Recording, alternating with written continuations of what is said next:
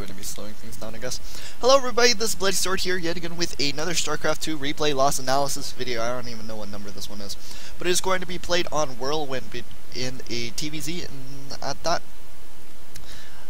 it's just going to be me losing to some very, very solid Zerg play, and I'm going to see what I could have been doing better. It felt like he just had, like, way too many units for me to deal with, and I didn't really properly know how to adjust, or I didn't build enough barracks or something. So we're going to be checking out why I lost this game together. I'm going to be building my barracks on 15, going to be throwing down my, what's it called, refinery at 16 as well. I checked over here to see if he had an overlord coming from this direction, so I would know to scout like over here, but since there was no overlord, I'm going to be, when I do scout, going to be going probably down bottom right and then over here. So there's a drone harassing my building command center on the low ground. Not much I can do about that, so I'm just going to be pulling an SCV down there. And I need to just make him cancel building the command center for now, because the drone is quite annoying. And I'm just going to be repairing the SCV. Maybe. Right clicking is very bad. And then I'm going to be morphing my orbitals up here. Not sure if I should be trying to snipe this overlord in transit, but there's actually no way to know where these overlords are going to be going, so I think that's fine. There's no knowledge of what he's doing right now, so building a bunker I feel is necessary. I didn't scout at 3 minutes, so I think that's, but actually, you know what? That's a mistake. I should be scouting earlier. If he had like a Zergling Baneling all-in off of 2 base, I could be dead right now. Zergling speed, I think earliest could finish at around 5 minutes 30 seconds, or 5 minutes 45 seconds to 6 minutes-ish, but oh, my sounds are actually quite loud. Sounds, okay. But yeah. So the late scout like this is quite bad. I'm going to be finishing off this wall in by 6 minutes, so that's okay, but I should be doing that a little bit earlier. I'm going to be using my Hellions to just check out my 3rd bases. I'm going to be checking around and scouting for the random Zerglings, and I was able to actually pick off all of them, luckily. That was quite nice on my part. And there goes another Zergling. I'm going to be checking into the timing of his 3rd base. He's actually taking his 3rd base over here, not down here. And I think that more Zerg players should do that, because if you take your 3rd base right here, then it's very, very easy for the Terran player to just go back and forth between the main base and the 3rd base while dropping. So this guy knows his crap. He knows his shit. It's good. So I'm going to be trying to deny certain things with these Hellions. I could be running over here, I guess, and trying to pick off a couple of drones, but he has a lot of Zerglings, and I don't have confidence in my ability to micro against that many. He takes the watchtower again, and I misclicked a little bit right here. I should have the watchtower. And combat shields starting, getting +1, have the starport down, but I'm not producing anything. I have a medevac. Do I have 2 medevacs, or did I only produce 1? Because that's a mistake as well. Yeah, okay, so I only have 1 medevac, which could have been 2. So I guess I just didn't click it. Another small mistake by me. Do I have my 3rd base on the way? It should be done by this point. I'm not producing actually from my barracks, which is another mistake, but I'm busy microing right now. Should be burrowing both Widow Mines, slowly creeping up with the Widow Mines. Right now, these Widow Mines really aren't doing too much. And one of the Widow Mines actually did quite more damage to my own units than it did his. When I stim up a Marine, it only has 35 HP without combat shields. The splash damage from the Widow Mine actually kills all my stemmed Marines. So I'm not sure if I should have waited for combat shields. Probably. And the positioning of this attack was actually quite bad, because he has a lot of creep spread right here. I scouted that out earlier with my Hellions. If I attacked from this direction, I could have placed Widow Mines in this small little choke point and been a little bit more annoying as well.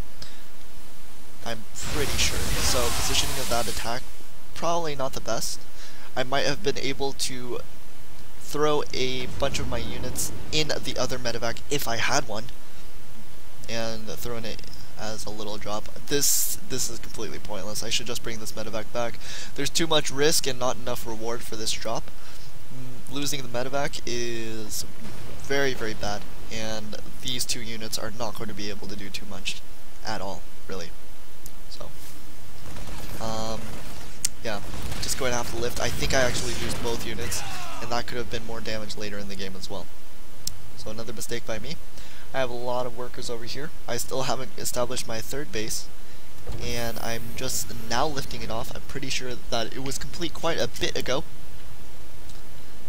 And he also burrowed a Zergling, so I'm not going to be able to land that. And I have a bunch of SCVs just mining. It's giving me extra income, but not as much as it could be. So I don't realize this until later. I scan it, pick it off with SCVs. Another mistake by me, I let this counterattack do way too much damage. It killed off... How many workers did that actually kill off? I think that killed off 10 workers. Just from like a handful of lings. That was like 5-6 lings. So I need to be building the supply depot, bunker supply depot once I establish this third base, or before I establish it. Taking my third base was quite slow as well. +2 attack, probably delayed a little bit, and +2 armor is definitely delayed a lot. So he is up 40 supply-ish. Not looking good for me. I'm going to be doing a little drop and a little bit of pressure. Again, this attack at the front, not going to be doing a lot of damage. I get a bunch of nice Widowmine hits off, but that's actually not going to help me out. And my 2-pronged attack was really just a 1-pronged attack with another 1-pronged attack, and then I kill off a couple of mutalisks, but then the rest of the mutalisks show up. Then a spore collar does a little bit of damage, and then my medevac dies. So when I go for these 2-pronged attacks, I need to make sure that I'm actually doing a 2-pronged attack. The positioning again of this attack quite poor. Should be going from... It's just, I try and queue up the movement of the medevac to go around all the vision, and definitely around the creep, so it avoids the spore crawlers and makes it easier to micro, but I should just be constantly looking at the drops and just making sure. Or even waiting for this attack to go and getting the drop in position first. Probably. So, units tab. I have 83 workers. That is definitely a mistake. I only need 66. I should be sacking workers at this point. I don't need this many. I guess I could like establish a fourth, but he has another burrowed Zergling over here as well. And so I micro my little heart out, do a little bit of splitting, and that's that. He kills off everything. And burrowed freaking Banelings. These burrowed Banelings do so well for him. And I do a little bit of fancy splitting here. I kill off most of his units, and with my reinforcements I eventually clear up everything. He's going to be doing a counterattack to my third base. I'm just going to repair it up. So it's not going to die yet. It will die eventually in this game. And then I was like, oh yeah, I should probably wall this off. So there goes the wall in. Very, very delayed.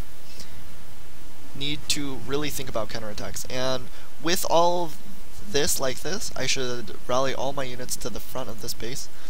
Leaves me vulnerable to mutalisks in my main base, so I need to throw down more turrets, or especially around my production, to protect the reactors especially. I mean, like, what else am I doing with this 1300 gold? And, wait, is the Burrowed Baneling hit gonna... Nope, he didn't. Wait, is he... Oh, yeah, he did. And there goes all the units. So, Burrowed Baneling's pretty good. Pretty good. And I have quite a bit of production. Not a whole lot of units building out of the production, and don't even have reactors on those yet. Kills off whatever was building or trying to do anything over there. And at this point, I'm still like 30 supply behind him. I have a bunch of just resources banked up for no given reason. And I'm going to be stimming, picking off all the units. I don't think I actually needed to stem all of those units. And there goes the counterattack to my third base. So, what's cool is that I'm really bad, and he's better than me. So what he does is he burrows a couple of banelings. I can't even see it in all this mess. And then I run up the ramp, and he kills my entire army. And then I lose. So, I don't know how I'm supposed to be dealing with these Burrowed Banelings. I obviously could have seen that one. The one right here I definitely couldn't have seen. So I think later in the game I need to incorporate ravens. Burrowed Banelings are ridiculously good, but most players don't seem to be using them, except for this guy. This guy used Burrow to its full, almost its full potential, really. I don't know. It seemed like it anyway. Burrowed Banelings pretty good. So things to note from this game: plus 2 armor. Medevac's production was pretty late too. I had a bunch of factories. That's kind of cool. I need to wall this off a little bit faster. Rally units over here. Make sure that my 2-pronged attacks are actually 2-pronged and not one over here and one over there. And I think that is it. So I hope you guys enjoyed this video, and I will bring out some more later.